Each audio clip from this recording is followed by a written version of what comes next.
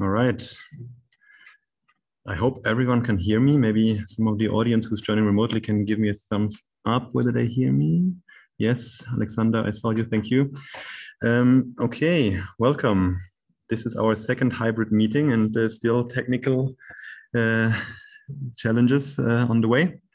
But nevertheless, I'm very much honored to welcome today Tuomo. You correct me if I pronounce the name wrong. Tuomo Mäki-Marttunen. Yeah, good enough. Thanks.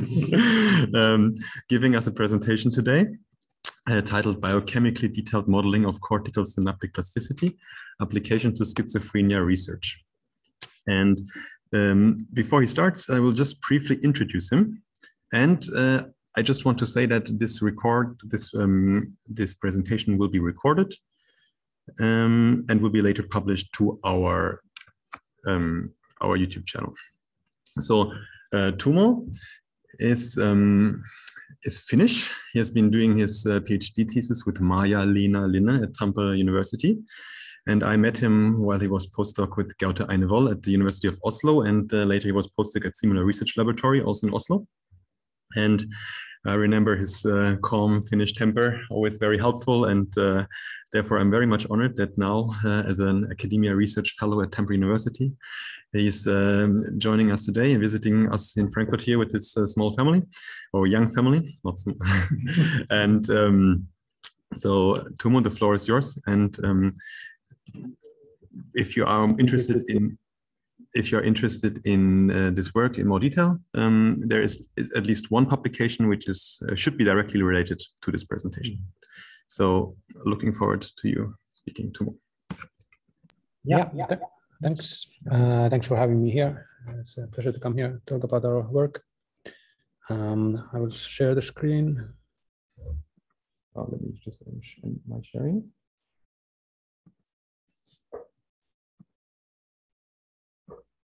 Yeah, so I will give you a talk about this eLife paper that came last year.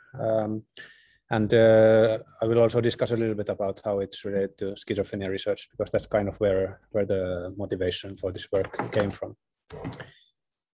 Yeah, so I will start with a kind of motivation. How might plasticity be impaired in schizophrenia, and how that gives a need for a biochemically detailed model of cortical synaptic plasticity. And then about our goal, a specific goal to reproduce the spike timing dependent plasticity results of this paper 14 years ago. And then how we used the existing models and what we did to adjust them. And then a little bit about how we attained this goal, the results, and conventional type of long-term potentiation and depression. And then if there's time, a little bit about the robustness of the model and the parameter space. And finally, how we fit it to different sets of experimental data. And then in the end, a little bit about how we are both in the future and now ongoing work, trying to use this model to study cortical plasticity impairments in schizophrenia. I'm happy that there are people here also in person. It's been a while actually giving a presentation to live people. But if there's at any moment question, feel free to interrupt. And also, I hope I will hear if you open your mic from the online. You can also, you can also try to raise your hand, but I don't promise to see it. So there are many people to acknowledge in this line of research where we model schizophrenia-related phenotypes. But this work is mostly contributed by Avram Blackwell and Gaute Einevoll, and also by Andy Edwards and Nicolangelo Iannella. So why study plasticity in schizophrenia and especially computational modeling of plasticity? So cognitive symptoms of schizophrenia, such as learning deficits and impaired working memory, they have been hypothesized to be caused by synaptic plasticity or alterations of synaptic plasticity. And there are also schizophrenia phenotypes. I don't know if you are all familiar with the word phenotype, but it means kind of a characteristic trait of certain either organism or disease. So symptoms could be also phenotypes, but usually when we talk about phenotypes of schizophrenia, we mean some traits, for example, that can be measured by EEG, that are characteristic of the disease and not so much of healthy controls. And here are three phenotypes mentioned. One is the long-term potentiation, like plasticity of visual evoked potentials. So when you give a checkerboard visual stimulus to schizophrenia patients, for each reversal of the checkerboard, you get an ERB near to the visual cortex. But in healthy controls, it usually gets potentiated over time if you keep repeating this checkerboard reversal. But in schizophrenia patients, it's diminished, this potentiation. And that's suggested to be impairment of cortical plasticity. And likewise, there are motor cortical plasticity impairments in schizophrenia patients. And also mismatch negativity, it's a very widely studied phenotype. It's where you give a kind of an oddball paradigm, auditory oddball, that there are standard bips, identical bips, and then every now and then deviant bip, either by pitch or duration. And then for those, both in healthy controls and schizophrenia patients, the deviant has a different EEG response, but how much it's different is diminished in schizophrenia. And that's also NMDA receptor-dependent phenomenon, although it's arguable whether it's long-term or short-term plasticity. And then finally, there are genome-wide association studies that point towards impaired or at least altered plasticity. I will show some more in the next slide. So here's a figure from a paper from four years ago. Here you can imagine the membrane of a cell or synapse, and there are many different neurotransmitter pathways here: serotonergic, dopaminergic, glutamatergic, and cholinergic. And all these blue and cyan and red, yellow, green genes are schizophrenia-associated genes. So they have been obtained from this genome-wide association studies of hundreds of thousands, or at least tens of thousands of patients and controls. And they have found that there are variants in these genes that are more likely to be found in schizophrenia subjects than healthy controls. And there's a lot of voltage-gating ion channels and synaptic receptors. But then there's a lot of also intercellular signaling proteins that somehow regulate plasticity. For example, PKA and PKC is not here, but that's also altered. So there's a kind of two ways in which plasticity, at least two ways in which plasticity could be impaired, either because of what's happening in the voltage-gated ion channels or synaptic receptors, or what's going on here in the intercellular signaling cascades. And that's what we want to model, have a cortical model of cortical plasticity that could kind of catch both of these. So that's pretty much the motivation for our model of building this model.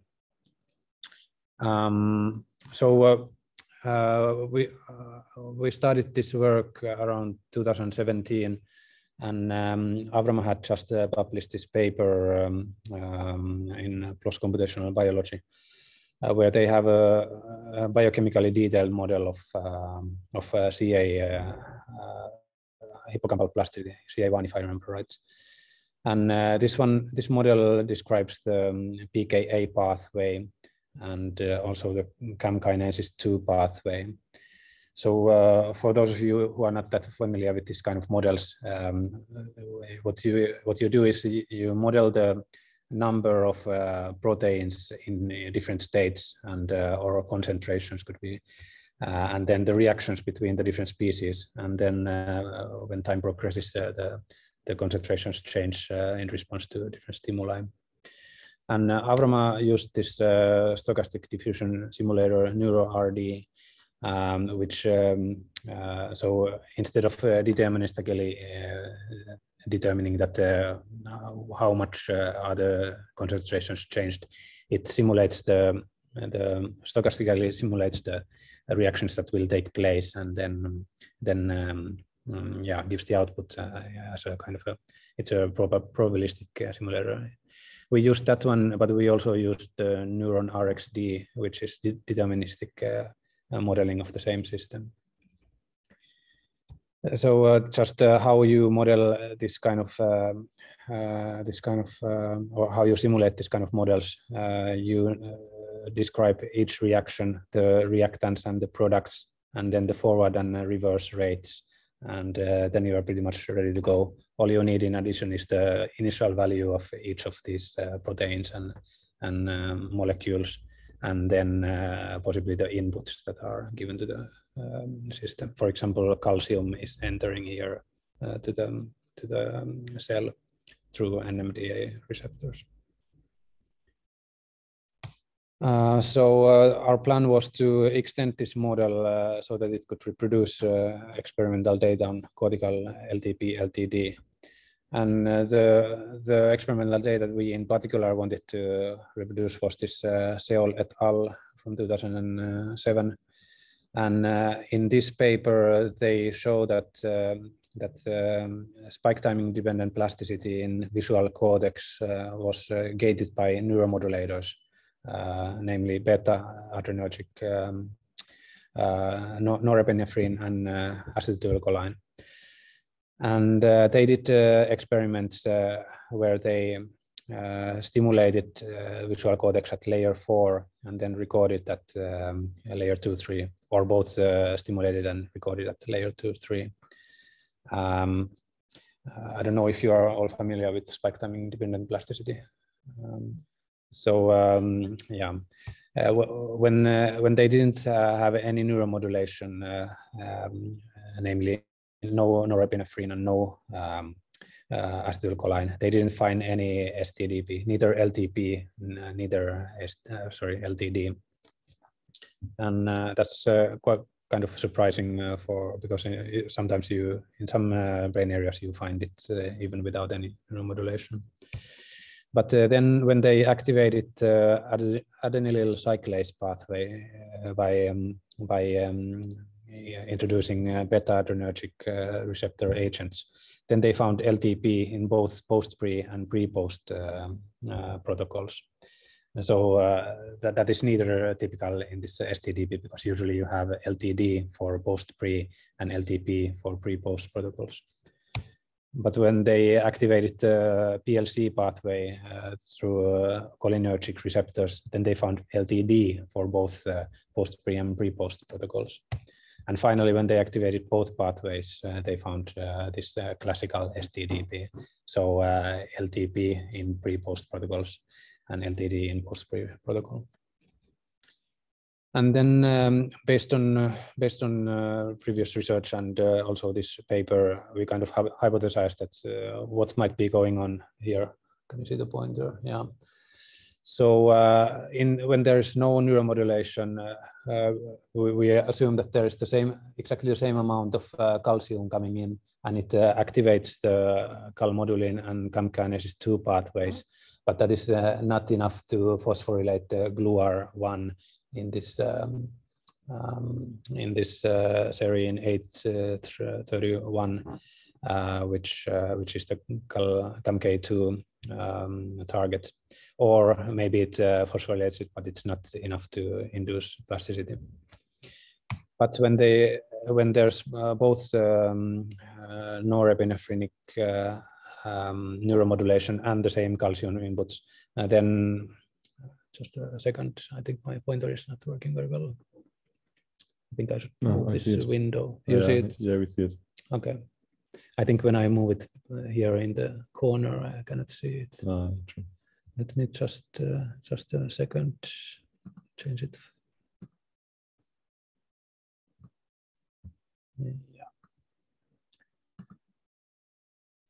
Yeah, so when we have both norepinephrine and the calcium inputs, then there is both pKa activated and CaMKII 2 activated, and they phosphorylate different serine sites in this GluR1 receptor, which is the subunit of AMPA receptors.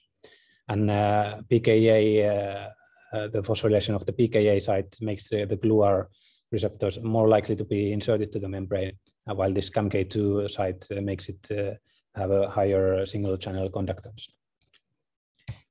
And then if PLC pathway is activated, but not this pKa pathway, then PLC through either M1 receptors or glutamatergic metabotropic glutamate receptors activates PKC, and PKC phosphorylates GluR2 subunits. So it's another subunit of the AMPA receptor. But in contrast to GluR1, when this one is phosphorylated, it's more likely to be removed from the membrane. So we have that's what's going on in this LTD. And then finally, when you have both, you get both LTP and LTD. The thing here is that the PLC pathway, according to our model, is more sensitive to calcium. So you need less calcium to have this pathway activated.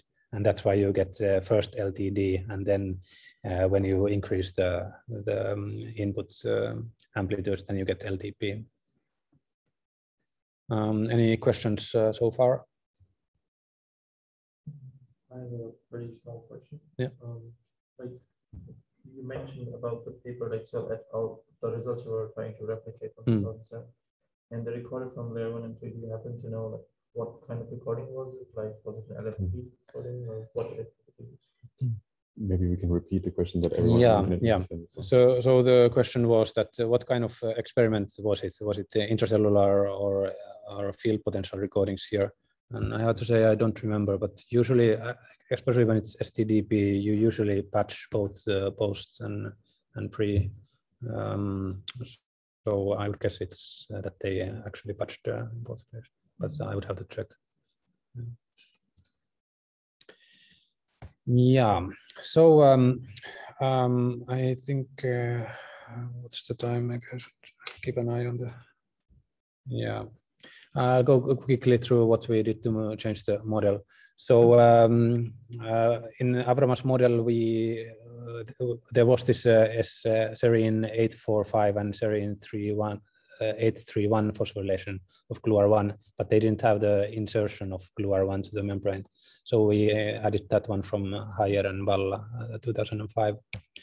And then we added the PKC pathway from Avramas or earlier papers from Avramas lab.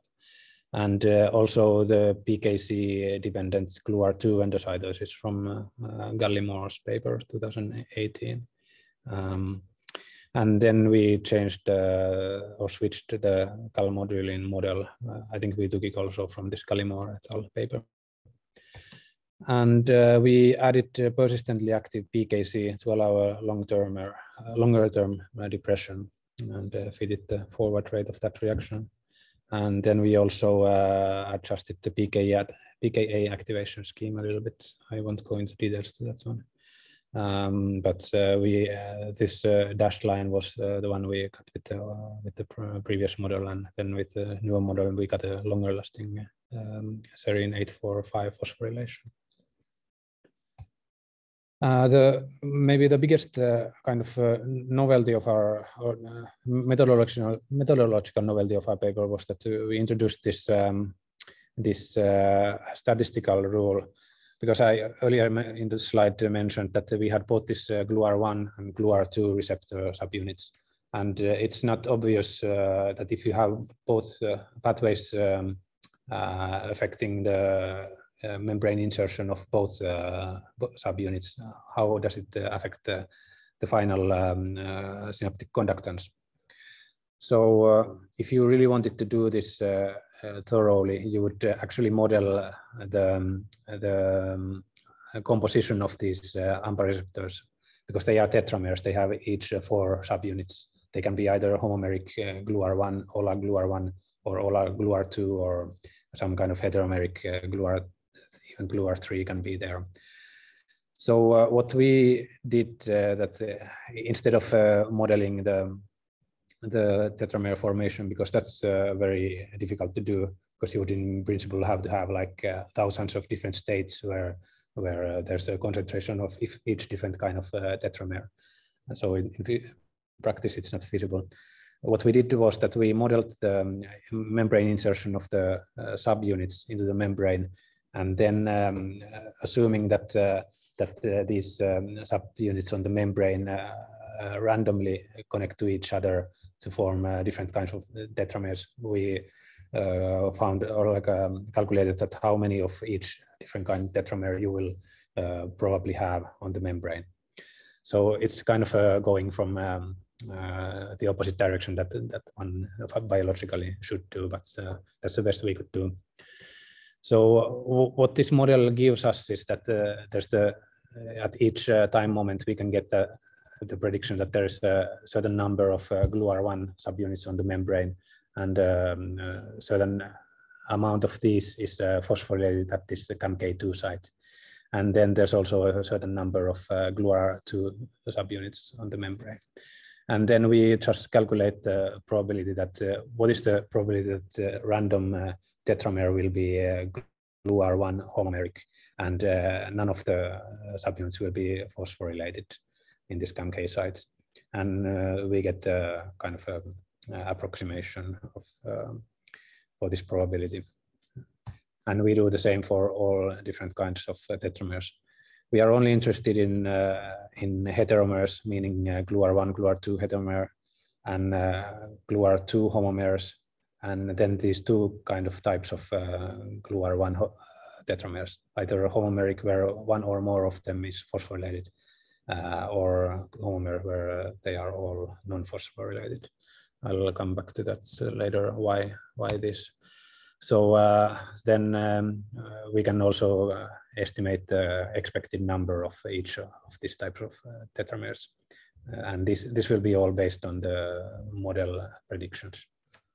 And it can be calculated offline. We don't need these variables in the model themselves. And then there's this paper from 2005 that they estimated experimentally the single channel conductances of these 4 types of tetramers. And then we use those data in our model. And then we can kind of get a total synaptic conductance based on our model predictions. Yeah.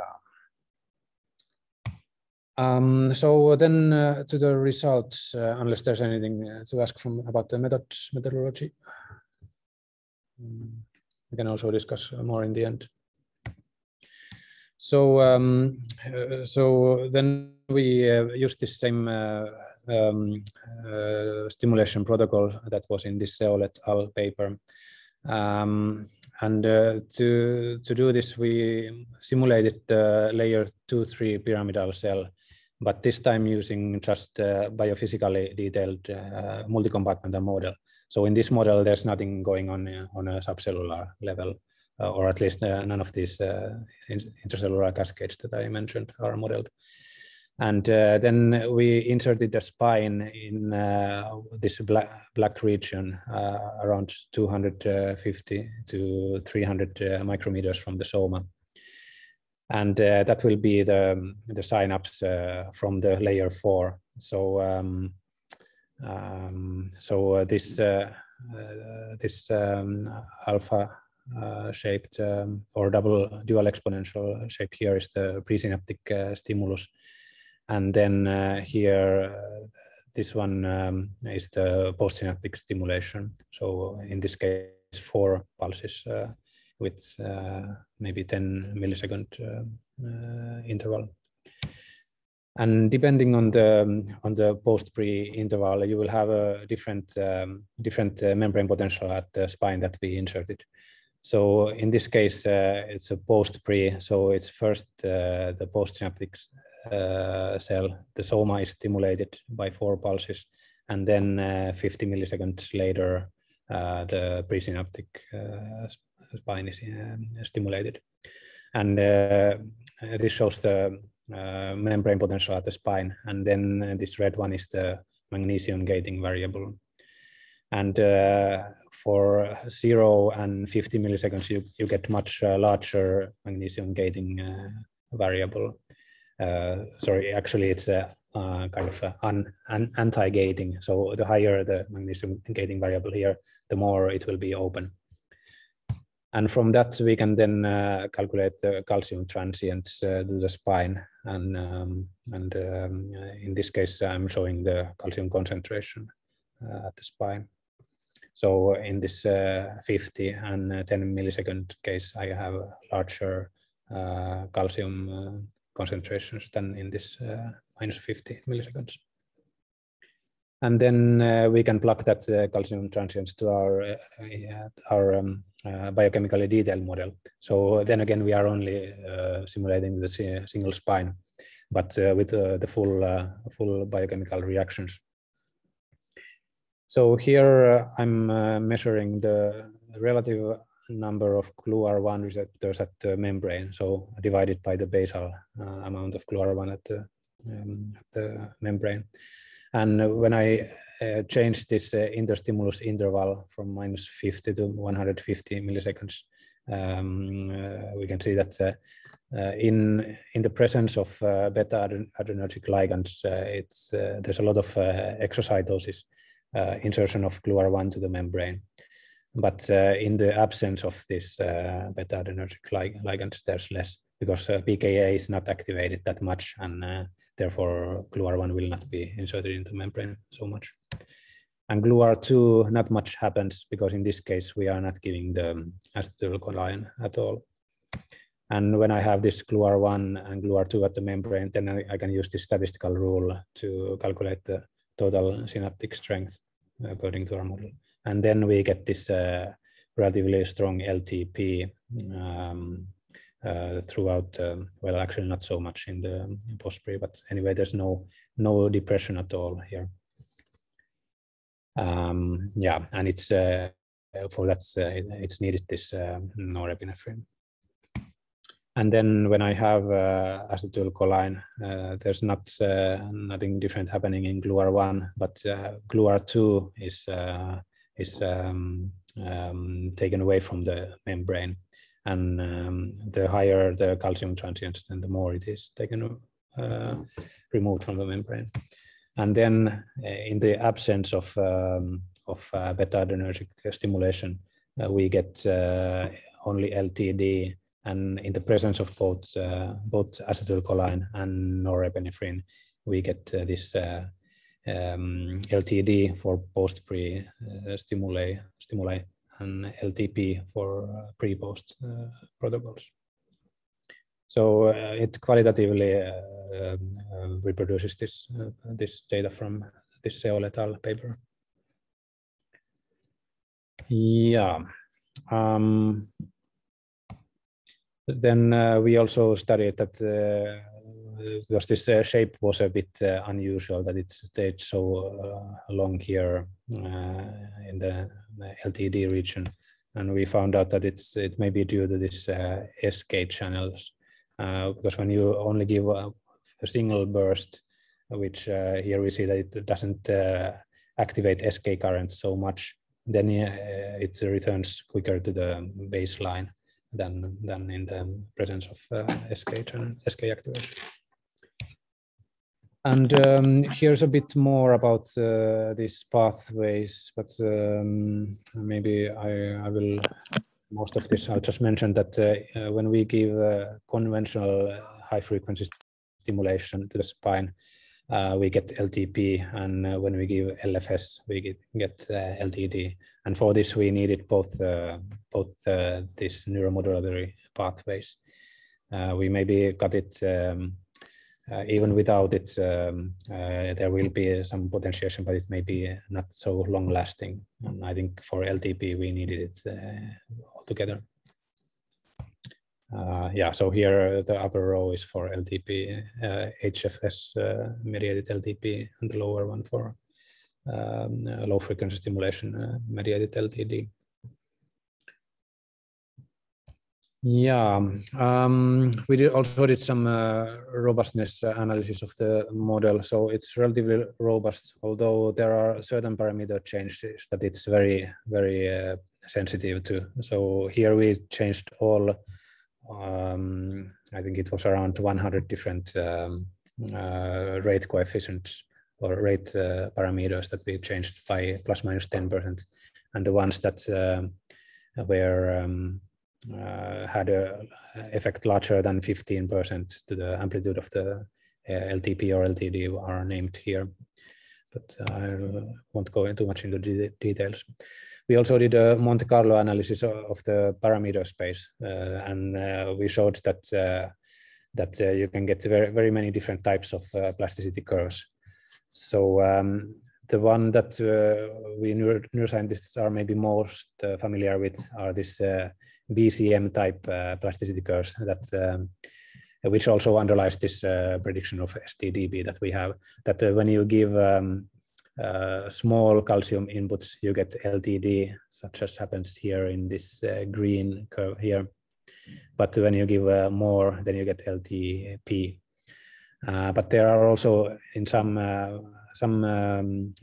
parameter combinations, you only get LTD, and in some parameter combinations, you only get LTP. So it's dependent on the parameters as expected. Here we did some analysis of the parameter space, but I think I'll skip that one. Let me see the time. Yeah. Well, these are the final sets of results I want to show for finishing.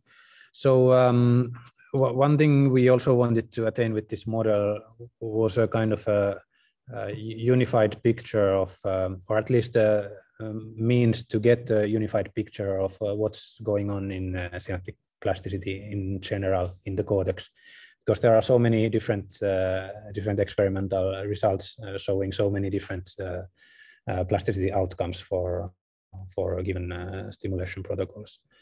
And we went through some of them. Here are 8 different publications and 11 data sets from these publications, where they did certain plasticity experiments in a given cortical area. Here's entorhinal cortex, prefrontal cortex, parietal cortex, anterior cingulate cortex, visual cortex, auditory cortex. And the pathways are also sometimes different. And our kind of hope was that we could fit our model to all of these data sets, and then make predictions of what's really going on in these brain areas. How is the for example, the let's say the protein expressions different in certain brain cortical area compared to another one, given that the plasticity outcome is different in the two. Yeah, we just plugged all these stimulation protocols to our model. And as you can see, some of them only have a single experiment. For example, this Kotak et al., they only did, they didn't do any controls of blocking certain receptors or introducing some neuromodulators or blocking neuromodulators. But in some, for example, visual cortex, let me see, yeah, they did both control with high frequency stimulation, control with low frequency stimulation, and then CaMKII inhibited with the both cases, high frequency and low frequency stimulation. And then what we did in our model, we did or simulated the exact same manipulation and the same stimulation protocol, and checked if we can get we can reproduce this data set, all these 4 different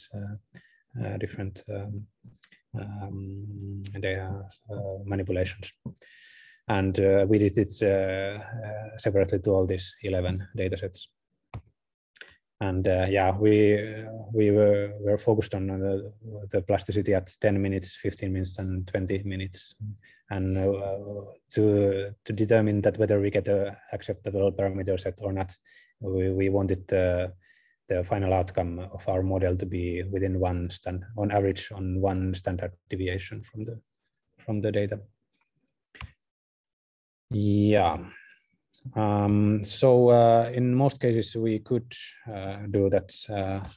Sadly, for this most complete data set, we were not able to do it. We were able to do it for two of these manipulations at the time, but not all 4. And now with the ongoing work, we also managed to do this for all 4 at the same time. But yeah, in general, we were able to reproduce this data. And then here we can, for example, if I go back a little bit, this is the, I believe it's the EC1 data set that had 3 different manipulations, and then the Kotak et al. That had only 1 manipulation. And you can see that in this Kotak et al., these are the parameter sets that reproduce this data, and they are very variable, almost all of these parameters. While in this EC1 data set from entorhinal cortex, some of the parameters are very nicely restricted. How much time do I have? Yeah, so yeah. We also made some model predictions. We estimated the plasticity outcome using the same stimulation protocol for all these different data sets, and for most of them they gave quite variable results. And also when we blocked certain proteins, CaMKII, pKa or pKc, we got some of them gave quite variable results. What we kind of got out of this would be that it would be advisable in these experimental papers to report as many as possible of these stimulation protocols and manipulations, and then it would be possible to tune this model to even to get kind of more accurate model predictions. But yeah, sadly, it's probably only us modelers who are really interested in this kind of data. So we'll have to wait for that kind of data to be really available. Yeah. Then I promised to discuss a little bit how to use this for schizophrenia. So as I mentioned, it could be that either this intercellular signaling regulating genes or the ion channel encoding genes are somehow altered in schizophrenia, or both. And what we did earlier in our network modeling, so here in this Mäki-Marttunen et al. 2019 paper, we modeled a network of 150 layer 5 pyramidal cells, and checked out that what happens when we alter the expression or the dynamics of these schizophrenia-associated genes. And we found that if you implement small variants of these expression or dynamics, you get small effects. But when you combine them, which is what we expect to happen in a polygenic disease like schizophrenia, then you get larger effects. And this is purely kind of a short time scale phenomenon, so nothing related to plasticity here. But then we could do the same for the plasticity here. So here I'm doing this STDP experiments again, but changing this high voltage activated calcium channel conductance, or low voltage activated, or HEN channel, or slow potassium channels, or SK channels. And they are all encoded by some of these schizophrenia associated genes. And here I changed it plus minus 20% the maximal conductance, and observed either impairment or enhancement of the LTP, LTD amplitudes. And again, when you combine these different effects, you can get larger effects, which is not not really big news, but it's kind of gives a tool to evaluate that how large effects can we expect there to be in order that when you combine them to get some kind of observable effects. Tuomo, can I have a question? Yeah. So the SK channels, are these channels in the spine or elsewhere in the cell? Because I think previously you showed SK channel effect, but I think I missed whether, I think that was in the spine. I think, if I'm not mistaken, experimentally it has been shown that they are in the spine. Yes. But in the models that we use, we don't usually have spines except the one single one that we insert in order to do this STDP. Okay, and in that single spine, you have those SK channels or you don't? No, it's purely passive, the one that I. Okay. Yeah. Okay, thanks. Yeah, it would be good to add there actually everything that's going on there, but it's difficult to get data that what is actually there. Mm-hmm. So, yeah. Thanks for the question. That's really all I have to show. So as a conclude, so we developed this single compartment model that describes the major pathways for LTP, LTD in the cortex and hippocampus. And we reproduced the conventional types of LTP, LTD, as well as STDP. And it explains how different forms of plasticity may depend on the concentrations of these different proteins in the PKA, PTKC pathways and CaMKII pathway as well. And it can provide a means to explore the mechanisms of mental disorders. So that's really everything I wanted to show. So I'd be happy to answer some questions if you have. Thanks for your attention.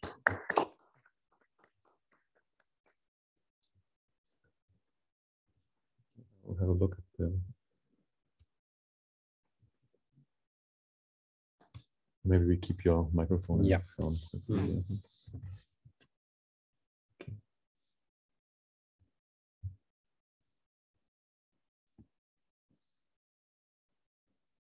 There's no one with a question. I would go first.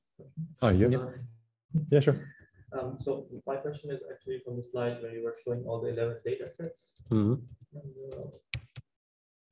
yeah, in the slide. So basically, you talked about like in these two data, I couldn't help but notice like in one data set they mentioned adults, and in one data set they mentioned 4 to 6 weeks. Yeah. Mm. So my question is basically, so your model fits all of them equally well, or are there some data sets where your model basically fits better? Yeah, there are some that fits better. And as I showed these data sets with this model, we were not able to reproduce at all 4 at the same time. So is it dependent on the age of the age of organism that we measured in, or like what factor does it depend on? I think in this case it's more a technical challenge that we were not able to parameterize the model well enough to reproduce the data. It could be that the model was adding some components, because then when we later updated the model in a way that I didn't show here, then we were able to reproduce this data. But then we also did some other things too. So I should actually analyze quite in detail what we did differently if I have time. And also some data sets were easier to reproduce because they had maybe a larger standard deviation, and or yeah, there are many reasons what could contribute. And one small question, I was confused. It's a kind of a stupid question though, but like in the one where you were talking about the interspike intervals, I was just wondering how, like, what does a negative interspike interval mean? Because it goes from negative 150. Yeah, it's measured from the last post-synaptic stimulus to the presynaptic stimulus, or actually is it the other way around? Yeah, from because here it's positive 50, so it's the time interval from the onset of the presynaptic stimulus to the last onset of the postsynaptic stimulus. So when it's negative, then they just come in different order. Okay. Maybe one more question. Maybe I missed it, but how did you choose the major post-synaptic pathways? How did we choose? Yes, you wanted to model the major Yeah. pathway. How did you choose that? Yeah, that's a good question. We should repeat the question. I don't know what. Yeah. So the question was that how did we choose the major, that what pathways were major? Because I named CaMKII, PKC, and PKA as the major pathways. There are certainly others, but I think these three, based on my literature review, were the ones that popped up most often. Yeah. There's a lot of things going on in the ERK and MEK, which we don't model at all. And I think they are also related to the nuclear signaling. So it's also a more complicated process. And yeah, that we don't take into account. Thank you. Yeah, Peter has a question. Yeah, Peter. Yeah, so I have a question. Did I get it right that if you try to simulate schizophrenia, then you basically study the effects of voltage dependent channel changes on plasticity, right? Yeah, exactly. Mm-hmm. And what about, I think there is a hypothesis in schizophrenia that the plasticity can be impaired due to changes in NMDA receptors. Mm-hmm. Am I right? Yeah. Mm-hmm. Yeah, but that would, your model would show that too, right? But maybe that's too trivial to show, or yeah, it would be it would be good to check that one too. Yeah. Purely looking at the genome-wide association point of view, you can see that the NMDA receptors are there, but they are only one out of I don't know 100. Mm-hmm. I think why the NMDA receptor or the hypofunction of NMDA is popular is that there's a lot of animal research data that kind of supports that. Yeah. All the other ones we don't yet have animal supports or the data supporting data from animal results. So yeah, it's you're right. It would be good to check that one too. Mm-hmm. But you can probably easily check that. Yeah. Mm-hmm. Yeah, it's cool that you can combine all these different changes and study their interplay. Mm. Then one other question I had was that in your plasticity model, there is no homeostatic mechanism, right? No, metaplasticity. So if you let it run for very long, then you would probably not get stable weight. If I run it very long, you mean the stimulation would last very long, or? Yeah, like minutes. Then without a homeostatic mechanism, it's probably, it would not be expected from a model to give you stability. I mean, you wouldn't find in our model the same probably that happens in reality, because we don't have the compensatory mechanisms of that happen in homeostatic. Yeah, I think in our model, actually Christian is there also online. We also, in that voltage dependent model, we also didn't have a metaplasticity or any homeostatic. So this could be an extension maybe of your model and also our model. Yeah, I'm pretty sure there's a lot of things going on that happens in response to prolonged stimulation. So it could be that these concentrations of these intracellular proteins change in response to prolonged stimulation. But yeah, that might be tricky to model in such a complicated biochemical model. Yeah, that's one challenge. And can I have one last short question, but I don't want to take time from others. Okay, so very quick, just for my understanding, I think I don't know enough about neuromodulation, but so in your model, noradrenergic stimulation favors LTP and cholinergic stimulation favors LTD for both pre-pose and post-pre. And so I thought that cholinergic activation is rather pro plasticity. So is that, I was just asking how. Yeah.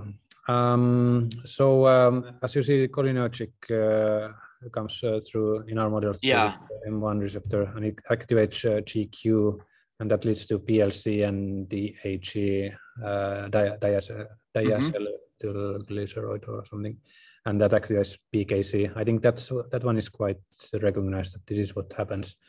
But then it can happen what we have in our model, that it's that the main target is this GluR2, and that is getting internalized. And imagine if you have a GluR2 dominated synapse, then the effect of this would be purely depression. But what actually happens according to our model is that if you have a certain distribution of GluR1 versus GluR2 subunits, then it can happen that when you take out this from the membrane, then you will have a larger GluR1 versus GluR2 ratio, and then you will have less of the heterotetramers and more of the homomeric GluR1s. And then according to our model, that produces again LTP, although it's exactly the same pathway as in the LTP. Yeah, I see. So when the animal learns, then you would expect both pathways to be active, like both cholinergic and adrenergic, or? That's a difficult question. Okay, maybe I'm jumping too far from a biochemical model to behavior. Yeah, I would guess it's dependent on the brain area, whether you need both. It could be that learning is maximal when you have both, but it could be also that one suppresses the other. Couldn't be able to tell. Okay, thanks. So Tuomo, you showed how you derive the calcium transients by this biophysical model, right? I'm always looking through the lens of how to understand hippocampal region CA2, where such a model would also exist. But there it's known that you have interactions between input coming from distal and proximal dendrites. Would you speak anything against having like multi-stimulation for such a model to estimate these transients? I think it would be possible to use this model that way. Yeah, I think Peter had a paper where you studied the kind of effect of distance from the soma.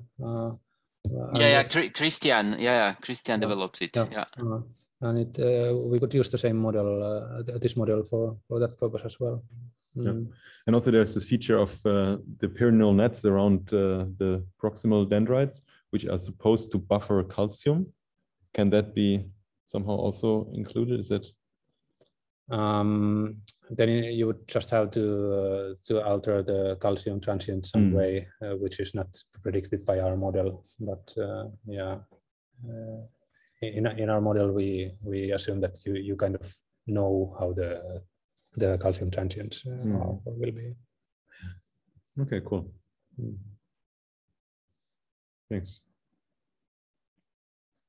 Okay, are there any further questions? Then I don't see any, neither here in the physical audience nor online.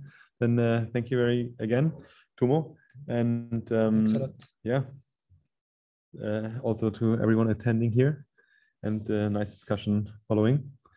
So see you and goodbye. I'll close here then. Thank you. Bye.